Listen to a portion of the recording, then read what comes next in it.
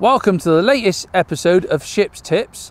Now you join me on this episode at a fantastic fishery called Manor Farm Leisure near Evesham.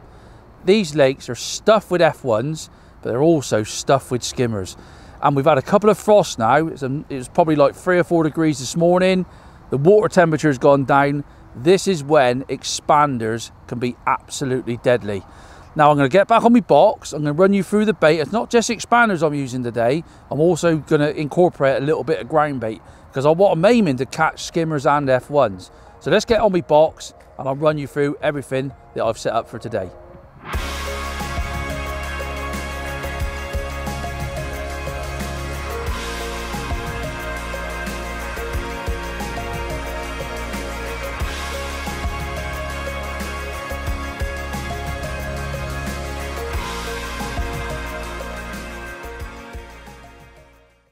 Well, the bait tray couldn't get a lot more simpler, to be honest. I've got me bit of ground bait that I've mixed up. I've mixed a bag of Pro Fatchers. And what I've done with that, in a kilo, because the Pro Fatchers come in a kilo bag, I've put 3/4 of a pint of water in. I've mixed that, and when you mix it, and you start mixing it right, it goes like a big soggy mess. That's how you want to do it. Leave that then for like 20 minutes to half an hour. So do that when you get to your peg, set your gear up. By the time you've done that, you can then go back and put it through a riddle. Now I've used a 3mm riddle. I've put it through twice because it makes, it's absolutely, the thing is with all the Pro ground baits, it goes through a finer milling process. So they're a lot finer than your normal ground baits. And what I find is, put that amount of water with it, leave it, put it through a nice 3mm riddle, do it twice and it's absolutely perfect. It just melts away like that. It's lovely. Now, the other 2 baits that I've got for today, I've done myself some Pro expanders. Normal way of doing it, in a jar overnight, and all I've got there is some 4mm and 6mm. Really simple. Brought them to the bank today, tipped them out of the bottle, straight in, and keep them in a bit of water. So I get asked a lot of that. What do you do with your Pro expanders, Des? Keep them in a little bit of water like that. It just keeps them absolutely perfect all day. But one of the most important things, these are new this year. They're Pro Expander 2mm. It's incredible, to be honest, how these have come out. You can see from there. You can hook these. I'm actually going to feed them in ground bait. They are unbelievable. I've done quite a few. I've probably done like half a bag in there because I want to feed these in my ground bait. I might not have to put them on the hook, but you can just imagine what we're fishing for today, which are skimmers and F1s with cold water. They're going to be absolutely deadly. So what I'm going to do now, I'm going to show you exactly what I'm going to feed and how many of different ground baits and pellets I'm going to put in at the start.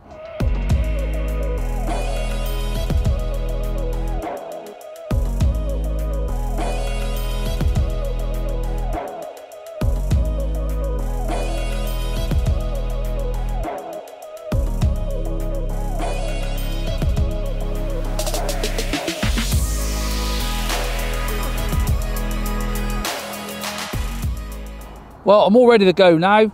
I've got me feed baits here, my ground bait and my micros. I'm now going to do the mix that I'm actually going to feed at the start of the session. Now, like I do on all Shipp's Tips, try and use little pots like this so you can vary. If you go to different venues or you go fishing one week and you think, oh, I put a little bit too much ground bait in, or I put a few too many pellets in, use little measurements. I think it definitely helps in the long run. Now, what I'm doing today, I'm actually going to put, that's a 250ml pot. I'm going to mix up a mix of 3 pots of ground bait. So I've got a separate container there. So 3 250ml pots of ground bait. And like I said, you can vary this to what venues you go into. And I'm going to put 1 pot of the 2mm Pro feeds in. So there's quite a few pellets. If you're going to somewhere and you think it's going to be really tough, you might have to cancel the ground bait out a little bit, or you might have to cancel the 2mm up. That's something that you've got to, sort of use your fishing brain if you like. But I want to be a little bit positive today. As I said, we've only had a couple of frosts. It's not absolutely freezing at the moment, and I think the fish are still going to want some bait. So I'm going to tip that in a pot, give that a good mix around, and all that ground bait now is going to stick to the 2mm, or them 2mm Pro expanders. like that. Give that a good mix around, and then you can make a ball like that. Look at that. Not, you know, you don't have to squeeze too hard. So you can see all the Two Pro expanders in the ball. I think that's going to be absolutely deadly. And what I'm actually going to do, I've set up 2 rigs for today. I've set up to fish 11 meters at the bottom of the shelf, and I've also set up away from the bank a little bit to my right in 4 foot of water, because it is, yeah, it has been cold. I think the fish are going to move out, and on some of these venues, probably like Manor today, them big skimmers do come down the edges even when it's cold. So I'm going to give myself them 2 options, and I'm going to put 2 balls in long and 1 ball in short.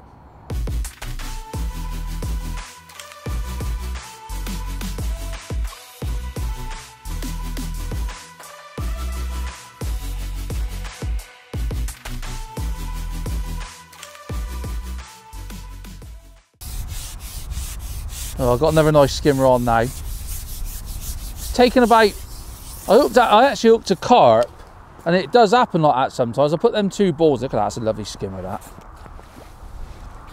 Got a few of these like that, got one lovely bream, probably £3, but these are the fish that I'm after. These sort of 10, 14 ounce fish. When these come in your peg, it's absolutely brilliant. Before I go back out, I'll just run you through me rig, because it's really positive. When you're coming to these commercial lakes like Manor Farm with lots of skimmers in, you'd be amazed how positive you can be, especially when you're fishing with expanders. Start off with the elastic. I'm using one of the elastics that I've started using recently, an 8 original slip, but really important, if you use that lubricant on it, it's absolutely brilliant.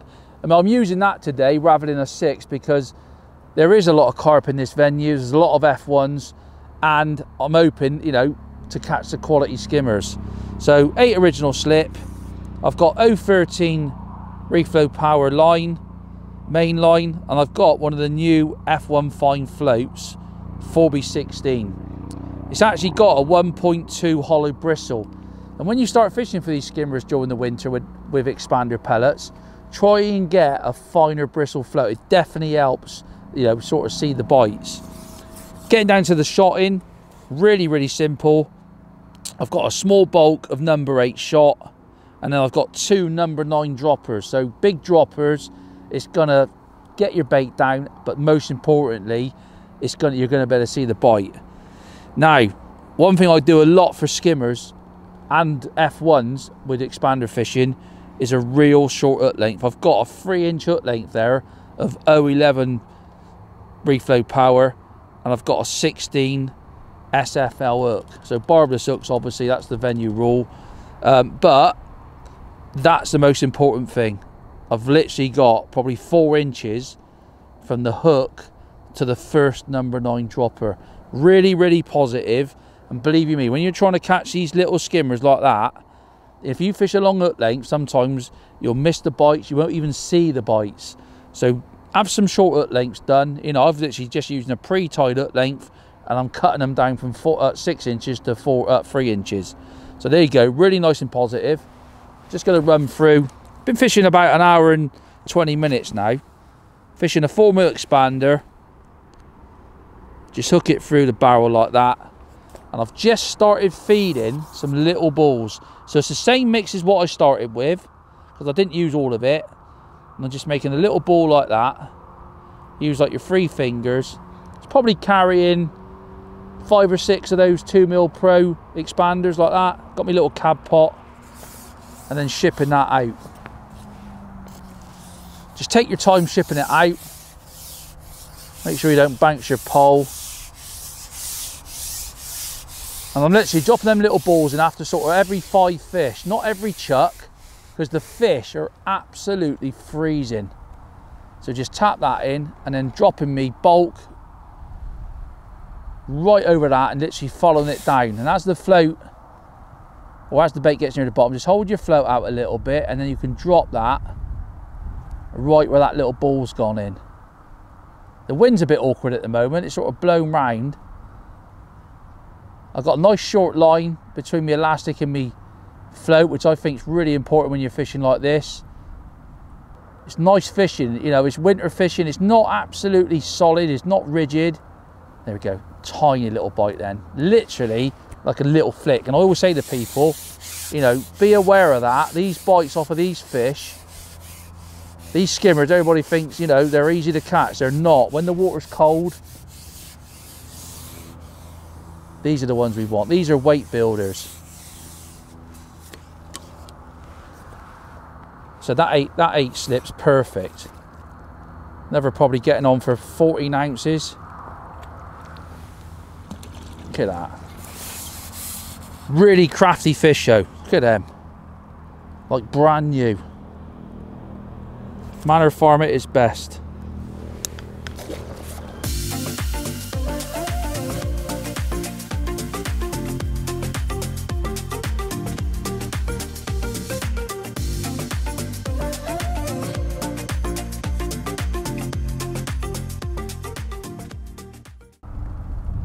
Just missed a tiny little indication then. I'm trying not to strike too hard where I can actually strike the expander off. So I've got plenty of hooks showing. If I had to go down and fish those 2mm expanders on the hook, I'd probably fish like an 18 or a 20. But I try and stay with a 16 with a 4mm expander on. So I've caught 3 fish off that little ball. Well, I'm trying to make a little ball on this venue. It's probably, where I'm fishing, it's probably 7 foot deep. So it's quite deep really. I mean, if you were going on the venue which was a lot shallower, like 3, there we go, a tiny little bite then. Do fight well on here, to be fair. Beautiful fishing. So I'm going to get this one out and put another little ball in. And then going back to what I was going to say, if you go to a venue which is shallower, you know, instead of making a ball, if it was really tough, you know, try just putting it in the pot loose. You know, got a few of those 2mm expanders mixed in with your ground bait. Look at that, they're like peas in a pod. Fantastic fishing. Freezing cold.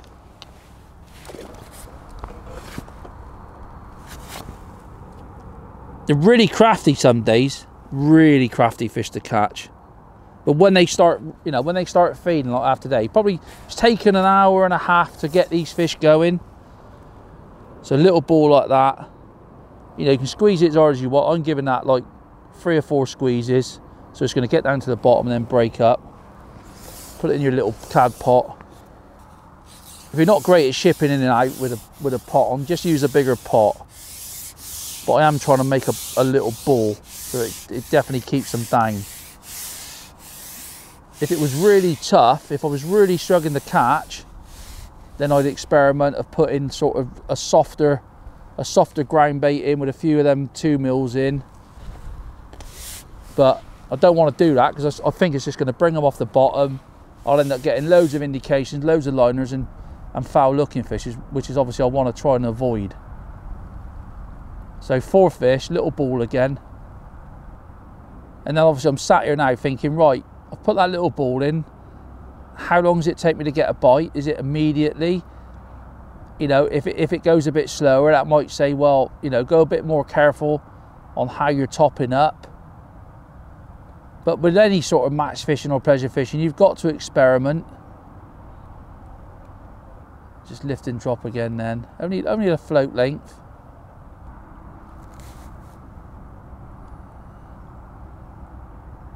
Oh, something I thought I was just going to have a go at that then. It's amazing some days you can get a real positive bite off these skimmers, and other days they give you that tiny little indication. Just going to lift and drop again.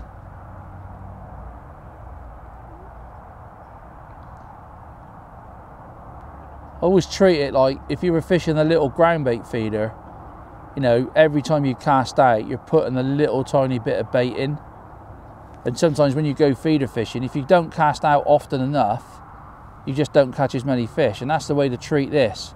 You know, sometimes if you don't feed very, very often, you don't catch as many fish. And other days, you know, that comes with experience. Other days you put like 2 balls of ground bait in. Oh, that's a tiny little bite then. I had the pellet off that one. Some days you can put 2 balls of ground bait in and catch on it all day. But it's definitely not the day for that. It's definitely a day where I've had to put them 2 big balls in it to start, and within an hour I'm topping up.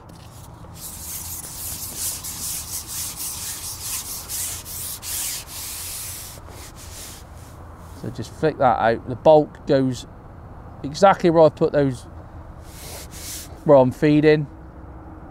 Just lift the float out a little, let everything go dead straight, and then lower in. I love this style of fishing. I think it's brilliant. It's what I call frustratingly good. It's frustrating but brilliant at the same time. And I know if this wind went completely, I know I'd be hooking more bites, because I could, you know, try and hold me pole tip right over me float.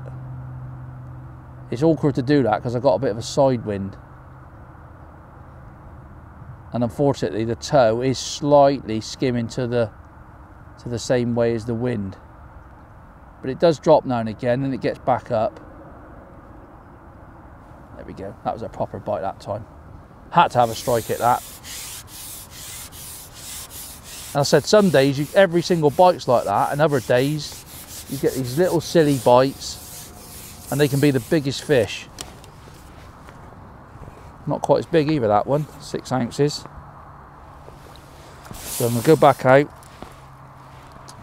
Don't look 6 ounces that, but believe me, that'll be 6 ounces.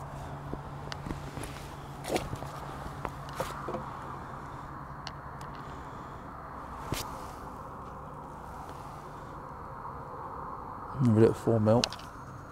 Straight out without feeding. Now that wind's just dropped lovely now. And I know if it was like that, your presentation would be so much better.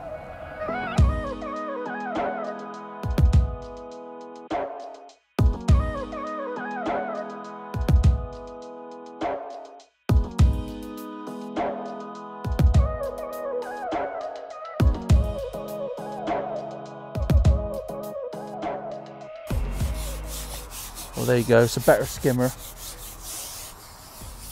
I must admit, I've had an absolute fantastic day here at Manor Farm Leisure near Evesham. It's just got better and better as the session's gone on, really. But unfortunately, it's time for me to go home. And what a fantastic skimmer to finish the session off. Absolutely brilliant. Let's get him back. I said, obviously, like I said earlier, it's better to feed little balls, and I suppose as the day's gone on, it's got a little bit stronger. I felt like I'm a bit more confident in feeding a little bit more little balls, not even bother with that sideline, that edge line, to be honest. As I've sort of, it just felt I needed to concentrate on one line, and you'll find that with expander fishing during the winter months. You don't want to be sort of messing about too much, especially with these skimmers, because you need to be feeding it and you need to be fishing it. So there you go. I hope you picked up some great tips on this episode. If you want to know more about preparation on the Pro expanders, click on the link below.